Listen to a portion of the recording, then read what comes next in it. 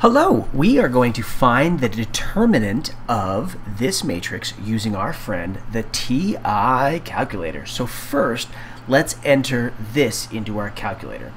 So coming back over here, remember that matrix operations lives above the inverse button. So we press second and that.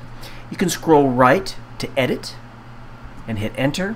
And mine's already a 2 by 2, but if yours wasn't, enter the 2. Enter the 2 like so. Now we need to put the 3 in here and hit enter, and then -1, don't forget to use this negative down there, 1 and hit enter, and a 2 and a 5 like so.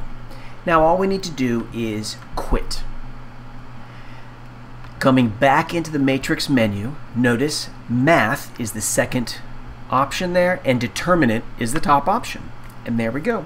So hit determinant or hit enter, and let's call up the other matrix just by coming into the matrix menu and hit the number 1 or hit enter now and end parentheses, and the answer here is 17. And that's how to find the determinant of a matrix.